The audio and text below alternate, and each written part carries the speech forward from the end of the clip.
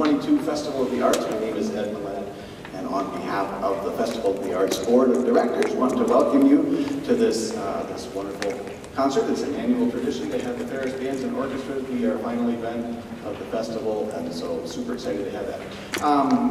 For the festival, I want to thank the City of Big Rapids and the Downtown Business Association, and especially Ferris State University for the support to help make this month-long celebration happen every year. And my fellow board members, and some are out here. Karen Manoski is back over here waving her hand. And just a little bit over this way, Jarena Keys is waving her hand, and kind of back behind her, I saw Roxanne Cullen is waving her hand. I don't know, Mark Gifford may or may not be here. Don't see a hand. If he's here, he's shy. But thank you from all of us. So thanks to the many artists and presenters, both from out of town and out of state, but so many that were here locally too that helped make this whole thing happen. But most especially thanks to all of you for coming to these events throughout the month, because if nobody came, there wouldn't be any point in doing it. So we very much appreciate you and appreciate your support. And we are already working on seeing what happens in 2023, but we're excited about it and hope that you are too. So that really is what I have to say by way of introduction. And I'm going to introduce Scott Cohen, Director of the Ferris Bands, Dale Scorning, Director of the Orchestra, and we have Garry Gackstatter. But I'm going to have Scott Cohen come up here and introduce them and tell you what's going on. But thank you so much for being here today.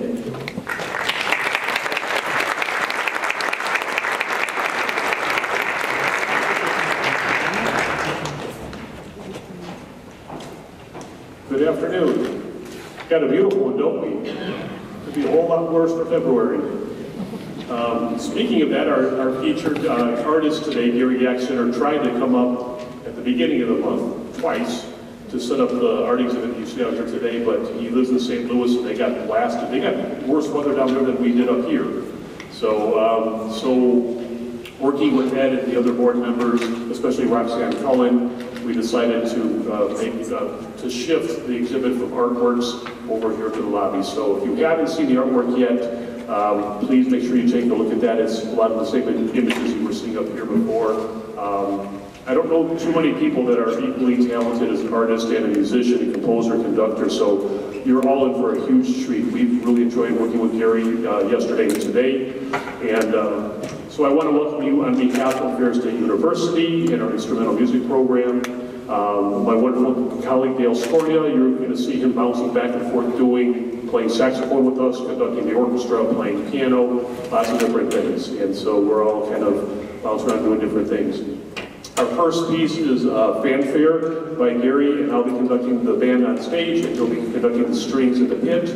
And when we conclude the concert, the last two movements will be Garry on stage and Dale with the strings for the last two movements of the symphony that we conclude today's concert with. So you're going to see sometimes where it's one composer with one group, sometimes we've got two composers with two groups, so it'll be a lot of visual things to keep track of. But the biggest thing is you're going to enjoy the music very, very much. And so we're going to get started here. And before we do, I'd like to give a big round of applause to Garry Gackstatter. Please stand up, Garry. Welcome.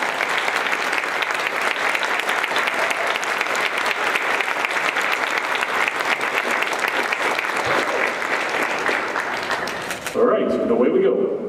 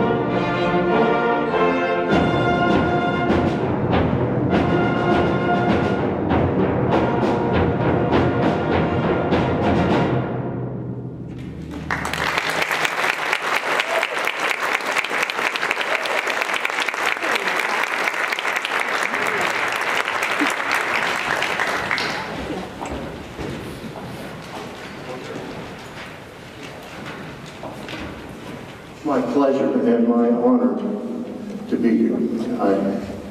I'm so glad you are as well. I'm glad we're all getting back together again. What a joy. That first piece is Fanfare Magnificat. I've been inspired by a English composer named Ralph Vaughan Williams for many years, and he wrote a couple of pieces with that four-note theme, boom, boom, boom, boom, and I decided I would to honor him and my lifelong love of his music. Lullaby for Evangelina came about because of a band director, a high school, really great high school band in St. Louis. The band director came to me and he goes, "Man, I want you to write a piece. I want to commission a piece from you." Great. I'm ready. I've got one almost finished. And he goes, "No, I want you to write it about my daughter." Okay. Well, tell me about your daughter.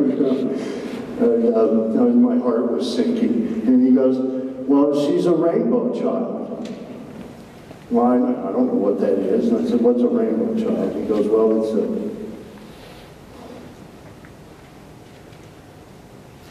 it's a child who has been born after the mother has experienced a miscarriage. And in this case, the miscarriage was twins." So I felt I was torn apart. I can't even talk about it now. I have a twin sister. We were born around a year after my mother had a miscarriage. So I've gone all my life and I didn't know I was a rainbow child too. Lullaby for Evangelina, and Evangelina means good news.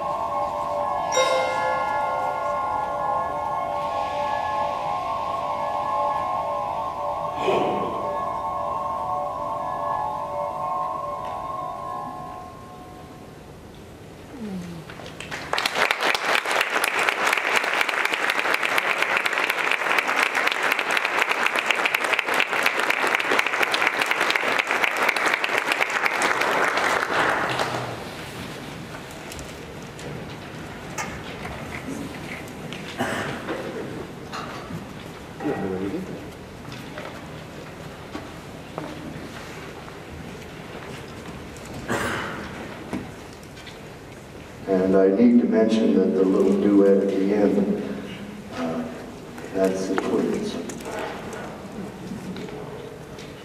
Black Sea, we picked this music a long time ago. Had no idea what would be going on today in the newspapers. I read yesterday that the Black Sea has, NATO has not been guarding it, and Russia has moved about, I think, a dozen ships into the Black Sea, most of them big enough to carry tanks. It's been a place of violence. It's been a place of upheaval for a long time, ancient times. So this piece was inspired by a poem by Robert Bly. On this planet we are born again and again. A gold sun rises in the east, but for us it is a black sun. Each time the black sun rises, dazzling and tremendous, its sadness flows into us. I listen and I see a horse dragon swim up out of the Black Sea. It climbs into the air.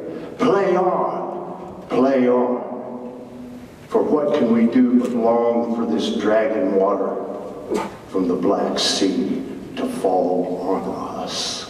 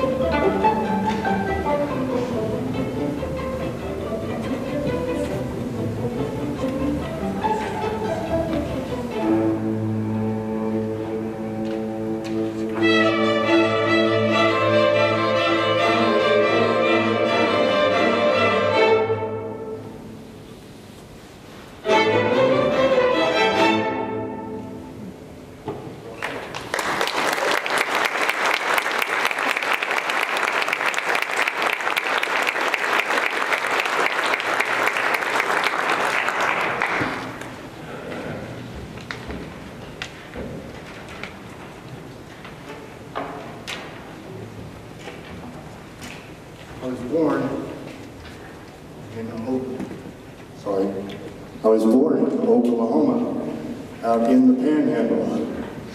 Oklahoma, land of the red men. Where about the only thing they do for red men is to name stuff after them. we didn't learn anything about it. I have great respect for Native Americans, and I visited the Battle of the Washita site when I was in high school, and I have dreams about it every now and then. In November of 1868, a strange blizzard came out and gave about 2 feet of snow. Well, that didn't stop George Armstrong Custer from leaving Fort Supply, Oklahoma, and just marching south with his 7th Cavalry. He wanted to make sure that his assignment was fulfilled. Kill Indians. They marched for days through the snow, and one late evening they heard a baby cry, and they smelled smoke from fires. And they found an Indian encampment on the Washita River. He didn't allow his men to eat or to build fires because they wanted a surprise attack. So at dawn the next day, he surrounded the camp and just started shooting people. All the while he had his music being played, his favorite drinking song, Gary Owen. He traveled with his own band, and Custer needed music for the massacre. They opened up fire, and the natives ran and tried to get into the river. Two of the people shot were Black Kettle and his wife. It was Black Kettle's tribe, and Custer had no idea whose tribe it was. He didn't care. He just shot a bunch of people. And most of the men were out hunting, you know. So the victims of this massacre are basically women and children and the elderly, including Black Kettle, who was one of the biggest leaders for peace that the Cheyenne Indians ever had. After that, they gathered up 800 horses and shot all of them to make sure that the neighboring tribes didn't have any food. And then they took 50 some odd prisoners and made them walk home. This is a horrible piece of music. And sometimes there's no words.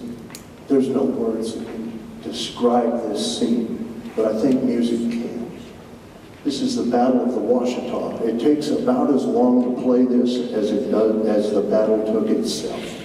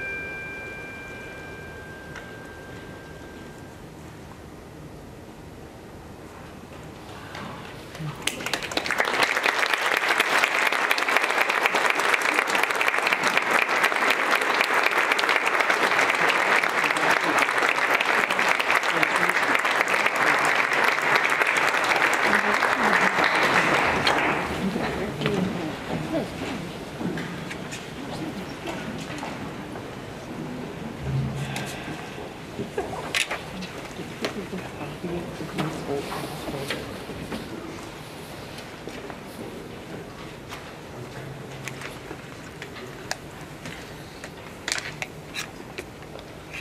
remember it was a beautiful day, gorgeous, not a cloud in the sky. And I was in a meeting that morning, and I got out of the meeting and I was walking across campus, and everybody was running toward the auditorium, and I thought, what is going on? So I walked over there, and in the auditorium they had the screen lowered, and they were showing the Twin Towers coming down. Wow. I don't know what tonight. I still don't. The next day I came up to school and just stunned. And I started messing around on the piano and came up with this for our country, which is, under any circumstances, still beautiful.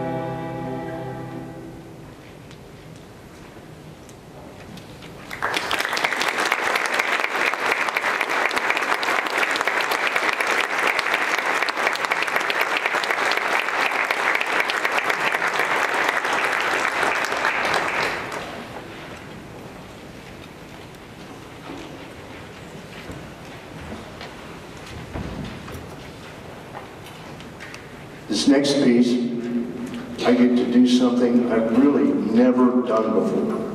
This piece was commissioned by a really great band, and I finished it and wrote it for them.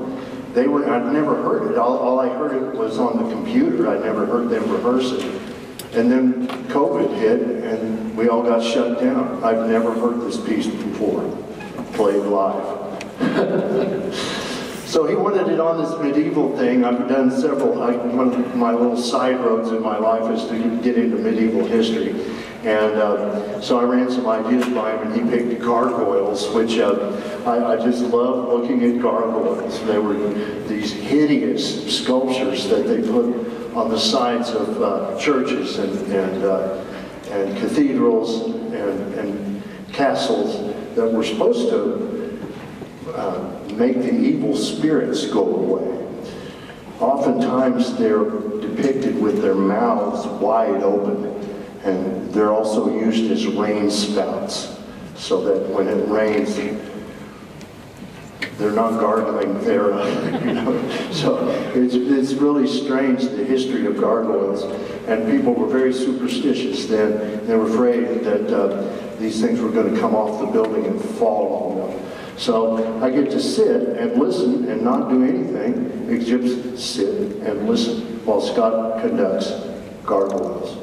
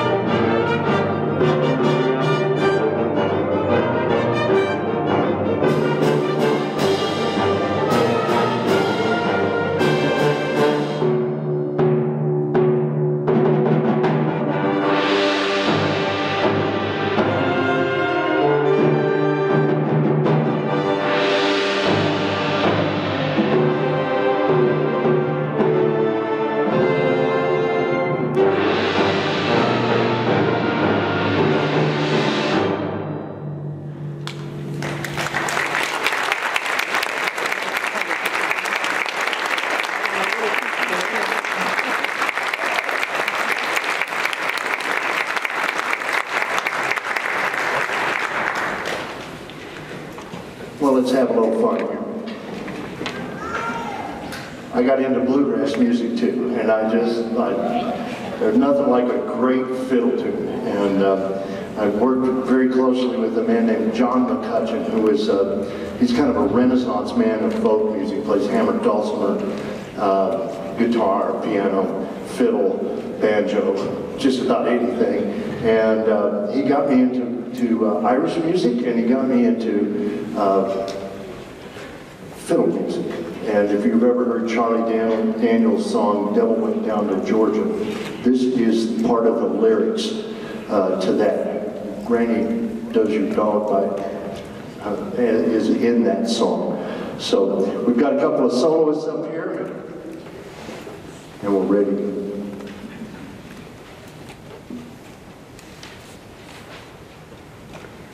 Here we're going to play snare drum. I came running up yesterday and improvised a snare drum.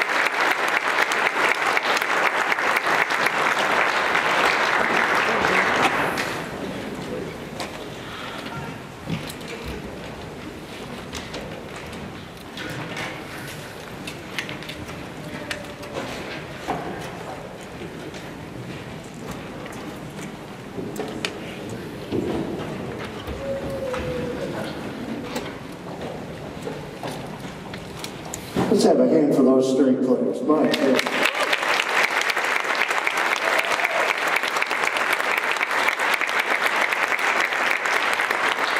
This piece was inspired by a poem by Rainier Rilke.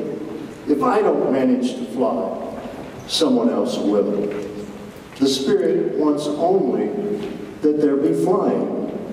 As to who happens to do it, in that, he only has a passing interest. Let's fly.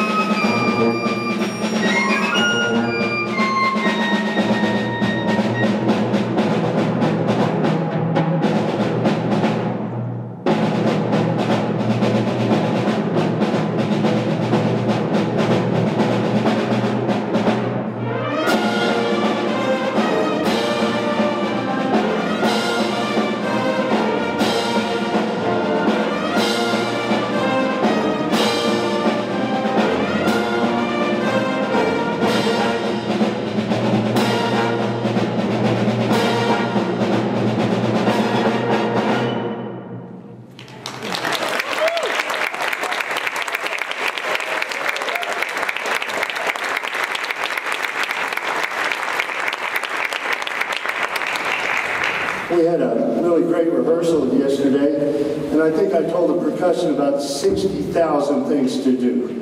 And they've had their hands full this concert. Let's have a hand for our percussion.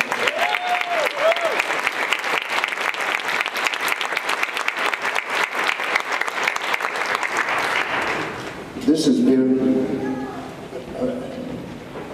I still can't believe I'm here doing this. It's a humbling experience. I've had a couple of concerts like this before elsewhere. I've never had a concert and an art show at the same time. So this is a real unique and one, yeah, thank you.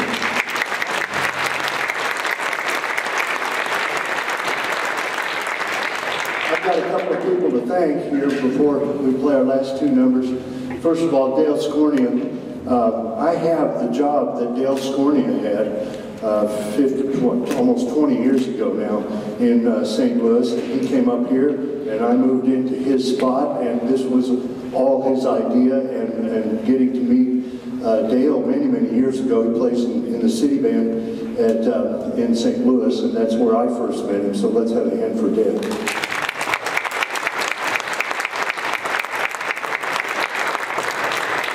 Scott has been my babysitter this whole time. He kind of keeps me, picking me up, taking me this place, taking me that place, all of that. And we are simpatico. It's like I found a brother when we had some hour-long phone calls. Let's have a hand for Scott.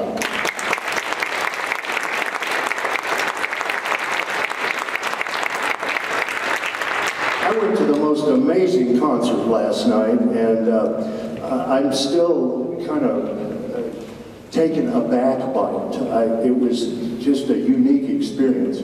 I thought Ed was going to play baritone and tuba, and he came out and played 13 songs by Elton John on piano and sang, and it was a stunning experience with his son, and on percussion and keyboards, and a bass player that, I'm sorry, I can't remember his name. Let's have a hand for Ed.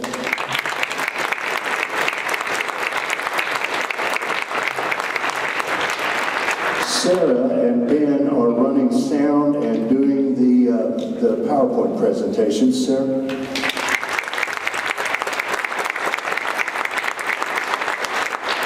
A lot of work went on before I got here. A lot of work by a lot of people. And this is just the culmination of hours and hours and hours of preparation. I would be remiss if I didn't say how grateful I am to these people. Let's have a hand for these musicians.